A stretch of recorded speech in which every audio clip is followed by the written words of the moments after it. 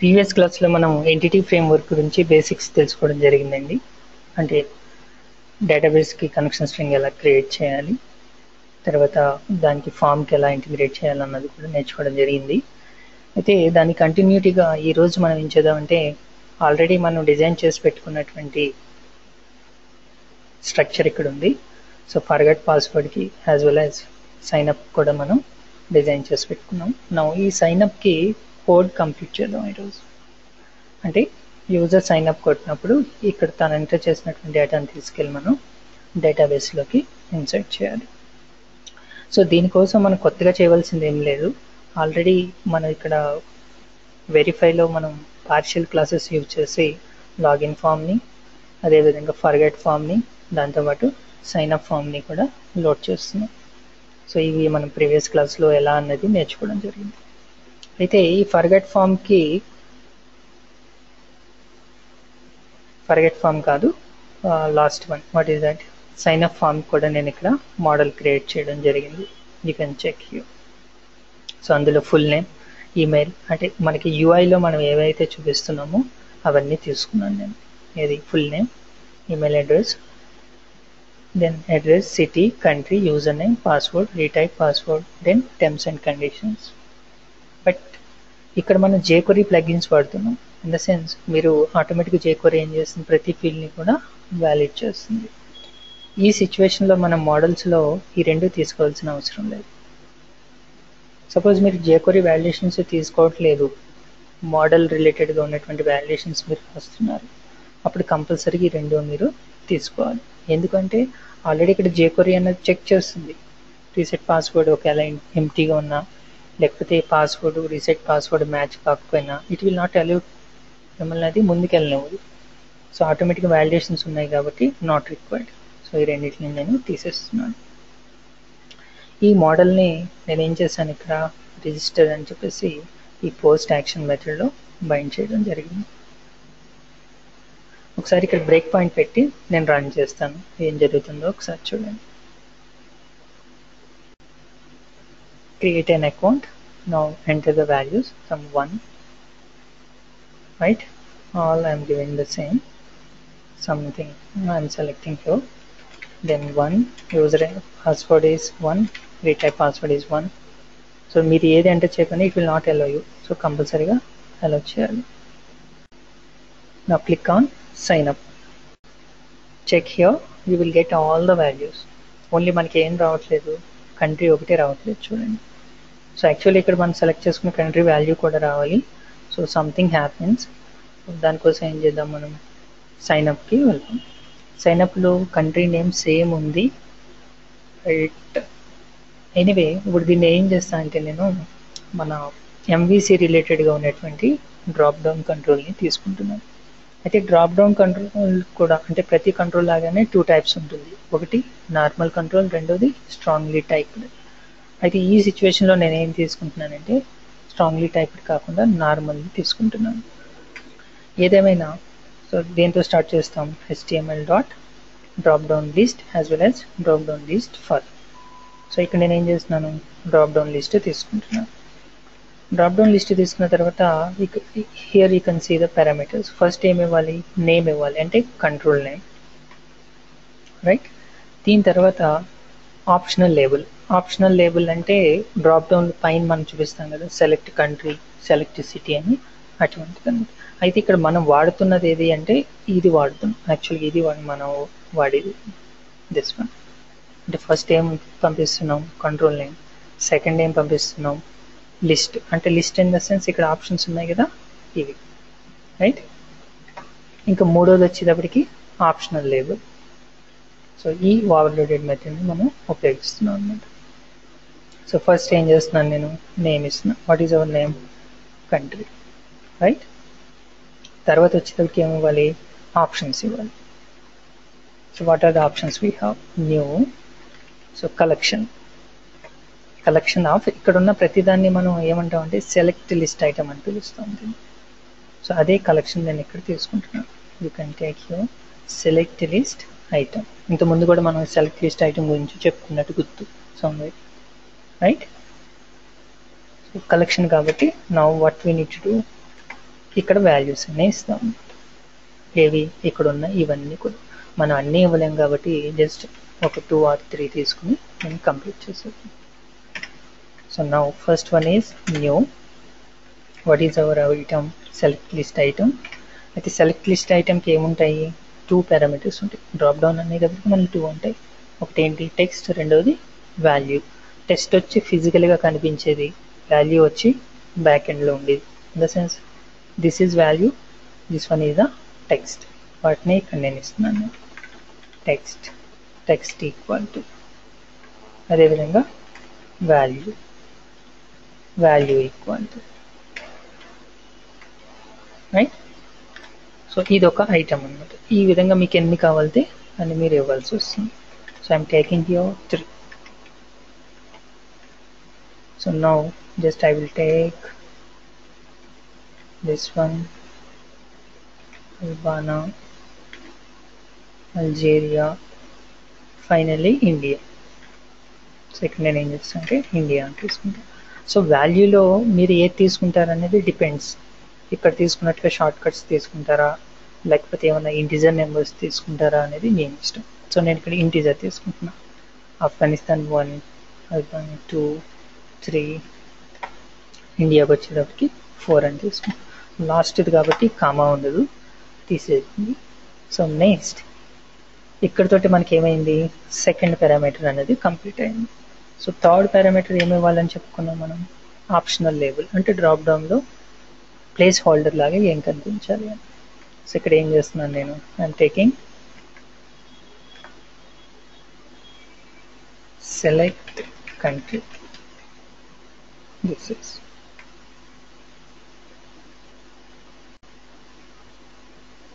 so label ఇచ్చేసిన తర్వాత we need to pass the CSS also. ఈ CSS పాస్ చేయడానికి just we are taking another one, this one, object new, you know this one. ఇక్కడ ఏం చేస్తాము? CSS క్లాస్ని pass చేస్తాం. Class కాబట్టి @తో స్టార్ట్ చేస్తున్నాను. క్లాస్ ఈక్వల్ టు, సో ఇక్కడ ఏదైతే క్లాస్ ఉందో అదే క్లాస్ నేను ఇక్కడ అప్లై చేస్తున్నాను. Okay, this is value equal to. So ఈ పార్ట్ అంతా ఇంకా మనకి అనవసరం. ఈ విధంగా మనం ఏం చేయొచ్చు అంటే HTML డ్రాప్ డౌన్ కంట్రోల్ని తీసుకోవచ్చు. ఇది మనం స్టాటిక్గా తీసుకుంటున్నాం అనమాట, అంటే మాన్యువల్గా ఈ వాల్యూస్ని తీసుకుంటున్నాం. డేటాబేస్ నుంచి తీసుకునే విధానం వేరేగా ఉంటుంది, అది మనం నెక్స్ట్ ఎగ్జాంపుల్లో చూద్దాం. This time run the application, create an account. Just same values ఇస్తున్నాను, లేదు మనకి తెలియడం కోసం నేను వేరే వాల్యూస్ ఇస్తున్నాను. Karthik, email ID, copy this, address KPHP, city Hyderabad, country. So CSS miss అయింది, you can fix that one, no issue. So ఇక్కడ ఏం చేస్తాను, నేను ఇండియా సెలెక్ట్ చేసుకున్నాను. User ID is my email ID, password ABC, then ABC. Okay, sign. So this time you can get the value. చూడండి, India select చేసుకున్నాను కాబట్టి నాకు ఏమొస్తుంది? 4 వస్తుంది. సో దీన్ని తీసుకెళ్ళి మీరు డేటాబేస్లోకి ఇన్సర్ట్ చేయవచ్చు. అది ఎలా అన్నది చూద్దాం. డేటాబేస్లో ఇన్సర్ట్ చేయడం అనేది చాలా ఈజీ. మనం ఇంతకుముందు చెప్పుకుంటున్నట్టుగానే ఫస్ట్ మనకు కావాల్సింది ఏంటి? ఒక టేబుల్ కావాలి. అయితే ఆ టేబుల్లో మనం ఏ వాల్యూస్ తీసుకుంటున్నాం అనేది మన ఇష్టం, రైట్? సో నేను ఇక్కడ ఏం చేస్తున్నా అంటే డేటాబేస్కి లాగిన్ అయ్యి I will create a table. Just give me 2 seconds. So నా రిక్వైర్మెంట్ని బట్టి నేను ఇక్కడ టేబుల్ని క్రియేట్ చేశాను. యూఐలో చూస్తే మీకు డిఫరెంట్ ఫీల్డ్స్ ఉన్నాయి, డేటాబేస్కి వచ్చేసరికి డిఫరెంట్ ఫీల్డ్స్ ఉన్నాయి. ఇట్స్ నాట్ మ్యాండేటరీ, అంటే యూఐలో ఉన్నది ప్రతిదీ డేటాబేస్లో ఉండాలని లేదు, డేటాబేస్లో ఉన్నది ప్రతిదీ కూడా యూఐలో ఉండాలని లేదు. దానికోసమే మనం మధ్యలో వ్యూ మోడల్ అని చెప్పేసి ఇంట్రడ్యూస్ చేస్తున్నాం. వ్యూ మోడల్ ఏం చేస్తుంది? యూఐని వ్యాలిడేట్ చేస్తుంది. ఆ వ్యాలిడేట్ చేసిన దాంట్లోంచి మీకు కావాల్సింది తీసుకోండి, ఎక్స్ట్రా మీరు యాడ్ చేసుకోండి. సో ఆ విధంగా నేను ఇక్కడ serial number, name, email address, city, country, password ఇవన్నీ ఎక్కడ ఉన్నాయి? మనకి యూఐలో ఉన్నాయి. వేరేస్ ఇమేజ్ కానీ కాంటాక్ట్ నెంబర్ కానీ, లేదా ఇక్కడ నేను డేట్ టైం కూడా తీసుకుంటున్నాను. DT, this is date time. So user ఎప్పుడు రిజిస్టర్ అయ్యారు వీ నీడ్ టు ఐడెంటిఫై కదా. సో ఈ ఫీల్డ్స్ అన్ని కూడా మనం ఎక్స్ట్రా తీసుకుంటాం. Basic rule serial number, set primary key, and మన కన్వీనియంట్ కోసం దీన్ని ఏం చేస్తున్నాను నేను ఐడెంటిటీ కింద మార్క్ చేస్తున్నాను. Then save this one, save. దీనికి ఏం నేమ్ ఇస్తారు మీరు, register, right. Click on okay. So నేను ఒక టేబుల్ని క్రియేట్ చేసుకున్నాను. సో మన ఎంటిటీ ఫ్రేమ్వర్క్లో లాస్ట్ క్లాస్లో నేర్చుకున్నాం, ఫస్ట్ డేటాబేస్ టేబుల్ క్రియేట్ చేసిస్తే ఆ టేబుల్ రిలేటెడ్గా మనం ఏం చేయాలి, ఒక మోడల్ని క్రియేట్ చేయాలి. సో దానికి వస్తున్నాను. అయితే డేటాబేస్ రిలేటెడ్గా ఉన్న మోడల్స్ అన్ని ఎక్కడ క్రియేట్ చేసుకుంటున్నాం మనం, డేటాబేస్ మోడల్స్ అని ఒక క్లాస్ క్రియేట్ చేసుకున్నాం, అక్కడ తీసుకుంటున్నాం. So public class. సో దీనికి ఏమని పేరు పెడతాను నేను, రిజిస్టర్ మోడల్. ఓకే ఓకే నా డేటాబేస్ రిలేటెడ్గా నేను ఇక్కడ ఏం చేశాను, ఒక మోడల్ని క్రియేట్ చేసుకున్నాను. అయితే నెక్స్ట్ చేయవలసింది ఏంటి, అక్కడ ఉన్న టేబుల్ నేమ్ ఇక్కడ టేబుల్ నేమ్ ఒకటే అయితే నో ప్రాబ్లం, లేదు అంటే ఏం చేయాలి మనం, టేబుల్ అనే అట్రిబ్యూట్ తోటి దాన్ని మ్యాప్ చేసుకుంటాం. సో బ్యాక్ ఎండ్ మన టేబుల్ నేమ్ ఏమి ఇచ్చాము, రిజిస్టర్ అని ఇచ్చాము. సో దాన్ని నేను ఇక్కడ మ్యాప్ చేస్తున్నాను, రైట్. తర్వాత ఈ కాలమ్స్ నేమ్స్ కూడా సేమ్ ఉంటే నో ఇష్యూ, ఒకవేళ సేమ్ లేకపోతే వాటిని మ్యాప్ చేయవలసి వస్తుంది. దానికన్నా ముందు కంపల్సరీగా మనకి ఎంటిటీ ఫ్రేమ్వర్క్తో చేయాలంటే one should be primary key, దాన్ని సీరియల్ నెంబర్ కింద ఇండికేట్ చేస్తున్నాం. ఇది చేయకపోయినా మీకు అది ప్రైమరీ కీ నాట్ ఫౌండ్ అని చెప్పేసి ఎర్రర్ డైరెక్ట్గా చూపించేస్తుంది, మీరు ఇన్సర్ట్ చేయడానికి లేకపోతే దాన్ని రిట్రీవ్ చేయడానికి ట్రై చేసినట్టు. నా ఫుల్ నేమ్కి వచ్చేటప్పటికి మనం we are using another. So like కాలం ఇక్కడ ఏమని వాడుతున్నాం మనం, ఎఫ్ నేమ్ అని ఉపయోగిస్తున్నాం. సో దాన్ని మ్యాప్ చేస్తున్నాను. ఈ విధంగా నేను మిగతా వాటికి కూడా కాలం నేమ్స్ ఎగ్జాక్ట్గా ఉంటే సరే, లేదు అంటే మ్యాప్ చేసేస్తాను. సో మొత్తం కాలమ్స్ అన్నింటినీ కూడా మ్యాప్ చేయడం జరిగింది, ఏవైతే చేంజ్ ఉన్నాయో. దీని తర్వాత మనం ఏం చేయాలి, దీన్ని తీసుకెళ్ళి డీబీ కంటెస్ట్లో ప్రాపర్టీ కింద క్రియేట్ చేయాలి, డీబీ సెట్ కలెక్షన్ కింద, రైట్. సో డీబీ కంటెస్ట్కి వెళ్తున్నాను. Now create here public DB set.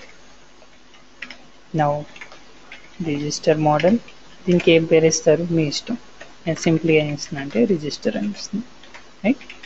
Set then get. Now we are ready to work with table. So సింపుల్గా ఏం చేస్తాం, మన హోమ్ కంట్రోలర్లో ఇక్కడికి వచ్చి మోడల్ని యాడ్ చేస్తాం.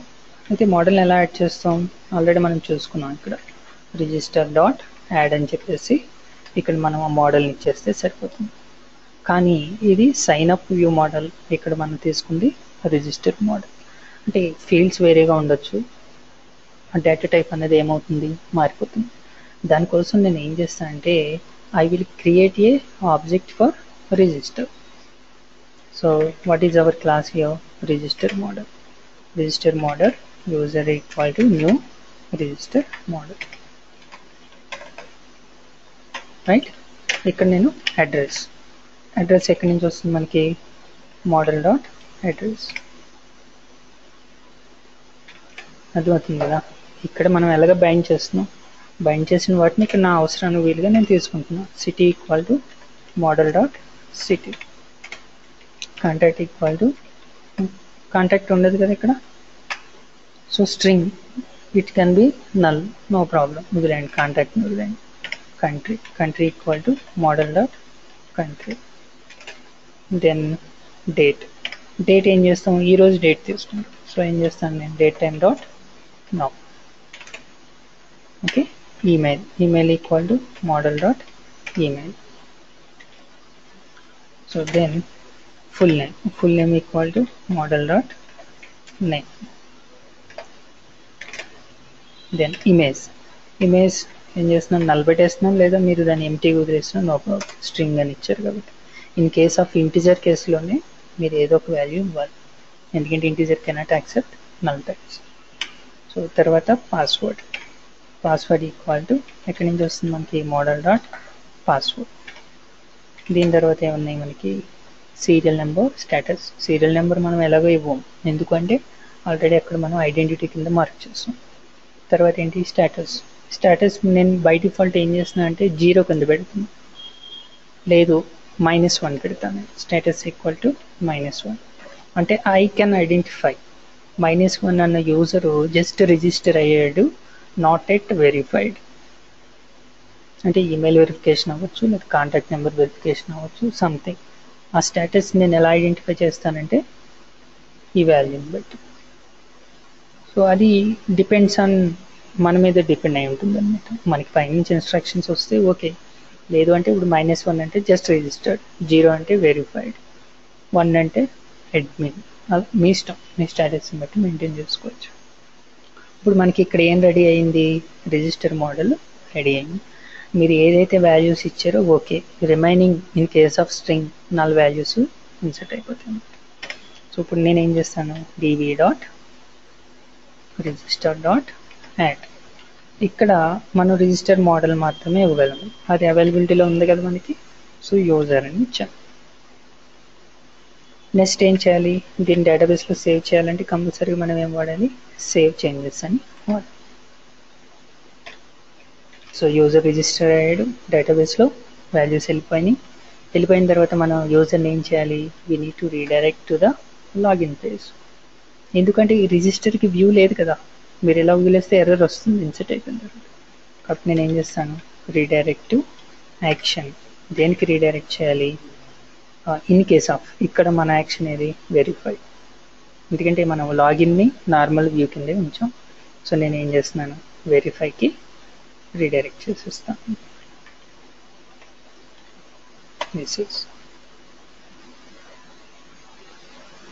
సో ఒకసారి రన్ చేస్తున్నాను, we will see what happens. Break point పెడుతున్నాను, run this.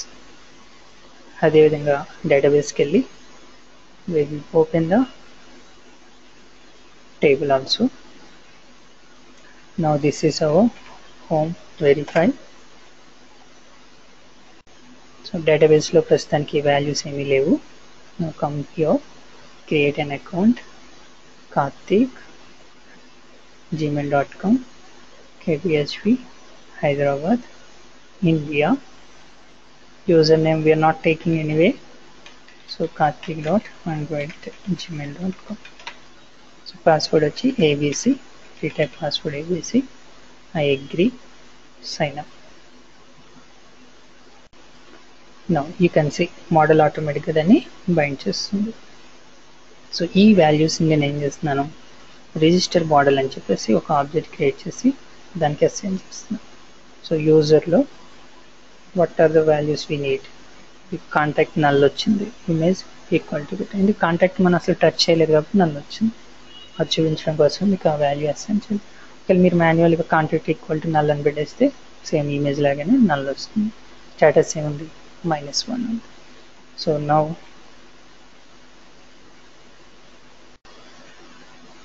As of now record డేటాబేస్లో ఇంకా ఎఫెక్ట్ కాదు until you call the db.savechanges. ఆ రికార్డ్ ఎక్కడుంది, ప్రస్తుతానికి UIలోనే ఉంది. Now come here, press F11, refresh this one. Now you can get the value. ఆటోమేటిక్గా identity వస్తుంది. So what are the values we have given, so అవన్నీ మనకి ఇక్కడ కనిపిస్తుంది. ఓకేనా. సో తర్వాత ఏం చేస్తున్నాం, వెరిఫైకి పంపించేస్తున్నాం. అంటే ఇది ఎక్కడికి వెళ్ళిపోతుంది, లాగిన్ పేజ్కి వెళ్ళిపోతుంది. యూజర్ లాగిన్ అయ్యాడు, నౌ హీ కెన్ లాగిన్.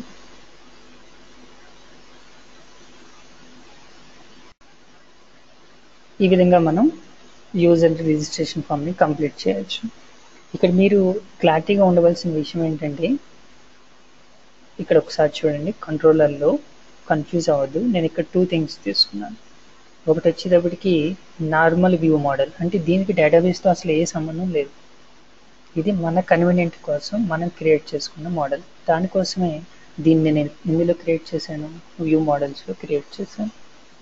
అంటే డేటాబేస్కి రిలేషన్ ఉన్నాయన్నీ వేరే చోట క్రియేట్ చేస్తున్నాను, రైట్. అంటే మనం యూఐతో బైండ్ చేసేది ఏది, వ్యూ మోడల్. మీరు ఇక్కడ క్లియర్గా అబ్జర్వ్ చేయండి. ఇలా ఎందుకు చేస్తున్నాం అంటే, యూఐలో ఉన్న ఫీల్డ్స్ అన్నీ మనం డేటాబేస్లో తీసుకునే ఛాన్స్ లేదు. డేటాబేస్లో ఉన్నటువంటి ఫీల్డ్స్ అన్నీ కూడా యూఐలోనూ చూపించలేము. ఇటువంటి సిచ్యువేషన్లో మన కన్వీనియంట్ కోసం ఇలా సెపరేట్ చేసి పెడతాం అన్నమాట. సో ఇది మోడల్ ఏం చేస్తుంది, వ్యూ మోడల్ ఫ్రంట్ ఎండ్ నుంచి వచ్చినటువంటి వాల్యూస్ని బైండ్ చేస్తుంది. వాటిలో మనకు కావాల్సినవి మన డేటాబేస్ మోడల్కి అసైన్ చేసుకుని దాన్ని నేను ఏం చేస్తున్నాను, డేటాబేస్లోకి ఇన్సర్ట్ చేస్తున్నాను. ఈ పాయింట్ ఒకటి మీకు క్లారిటీగా ఉంటే దీనంతా అంటే ఎంవిసి అంత ఈజీ ఏది ఉండదు, లేదు అంటే కొంచెం అలవాటు అయ్యేదాకా కన్ఫ్యూజ్ ఉంటుంది.